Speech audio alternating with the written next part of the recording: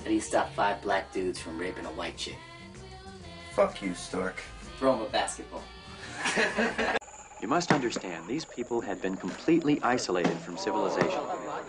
No one had ever outlined a physical fitness program for them, and they had no athletic equipment. I started them on simple calisthenics, then gradually worked them up to rudimentary game skills, and finally advanced competitive theory.